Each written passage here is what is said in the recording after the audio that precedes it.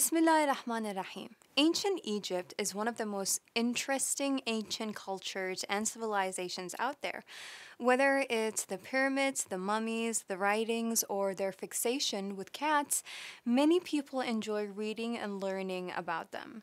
Did you know, however, that the Holy Quran speaks about them too? Pharaoh, which is a word used to mean kings of ancient Egypt, is a very interesting topic mentioned in the Holy Book.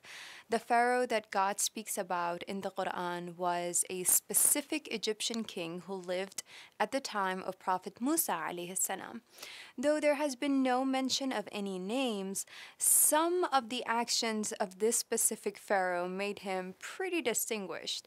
He would kill the sons and leave the women of Bani Israel alive, and the reason to that was because he had heard from a fortune teller that a child will be raised from Bani Israel that will bring down his government.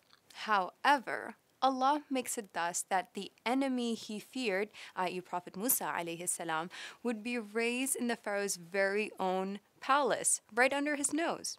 Talk about irony, right?